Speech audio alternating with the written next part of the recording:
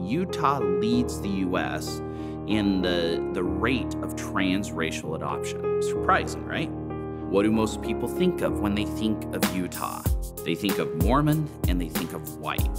So if you want to see what whiteness looks like, this is a good sample of what it looks like. There was a teacher who threw out cotton on the floor and remarked like, oh, the black kids pick it up so fast. I get comments about, you're reading too much into this, Carol. Why are you so focused on race? We lost sisters, brothers, mothers, fathers, aunts, uncles, neighbors. There's an incredibly robust and profitable industry based in Utah who market their services to birth mothers in the inner city throughout the U.S. Whoa, are you really gonna say it's supply and demand to skin color?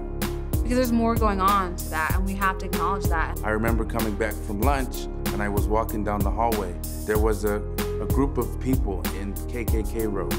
And I think that if we're going to have social change, and if whites are responsible for that, these parents are the ones that will lead. These children are black in a white world.